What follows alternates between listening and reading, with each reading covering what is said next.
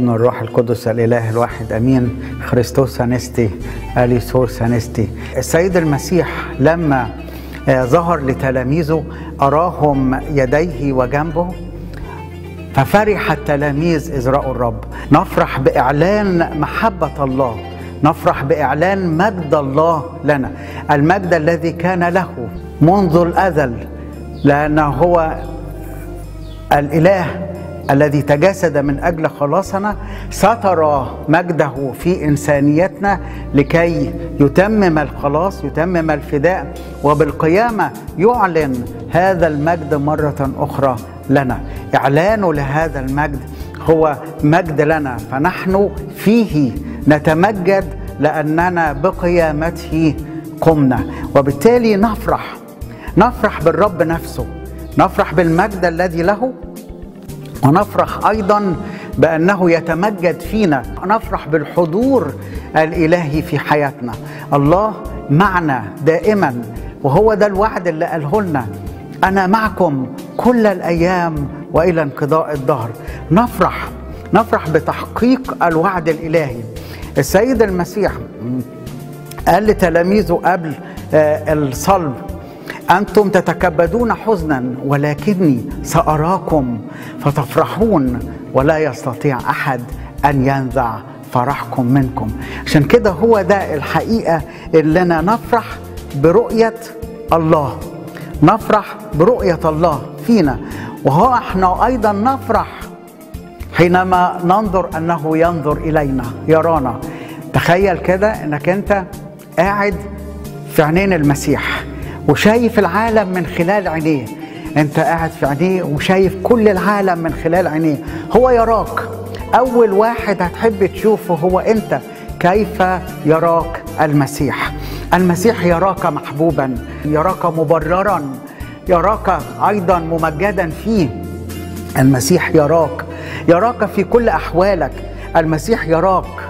يا ريت احنا كمان حينما هو ينظر الينا ويرانا، نحن ننظر إليه ناظرين إلى رئيس الإيمان ومكمله يسوع، الذي من أجل السرور الموضوع أمامه احتمل الصليب مستهينا بالخزي.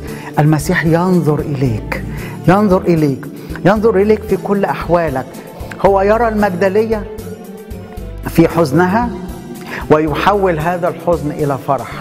هو ينظر إلى توما، يرى توما في شكه، ولكنه ينظر إليه ليحول هذا الشك إلى إيمان. ينظر إلى بطرس ويعطي له محبة، يعيد إليه إرساليته. ينظر إلى تلميذي عمواس اللذان تركا كل شيء ومضيا إلى قريتهما، ينظر إليهما، يأتي إليهما لكي يردهم مرة أخرى إلى أورشليم. ينظر إلى التلاميذ ويحول حزنهم إلى فرح. هو ينظر إليك، يراك، يشعر بك، يفهمك، يسمعك، يضعك في رعايته ويثبت فيك فرحه، وعلشان يكمل فرحك. إذا كان فرح المسيح بيثبت فيك، فهو يكمل فرحنا فيه. لا يستطيع أحد أن ينزع فرحك منك، لأنه هو يراك. هو يرى فيك إيمانك، ويرى فيك أيضا ضعف إيمانك. هو يملأ قلبك بمحبته. هو يراك لأنه يوعدك بمحبة أبدية أحبابك. هو يراك معك، فيك، يحفظك ويعرفك اسمه أيضا ويكون فيك. هو يراك في يأسك فيملأ حياتك بالسلام ويرفعك لأنه هو رئيس السلام. هو يراك في سقطتك فيقيمك، يغفر لك، يردك إلى رتبتك الأولى لأنه هو فديك. يراك في غربتك فيسير معك ويمسك بيديك. يراك في عريك فهو يكسوك بالنعمة، يكسوك بثوب البر ويضع خاتما في يديك. هو يراك في جهلك فيقودك ويعطيك الاستنارة لأنه هو نور العالم.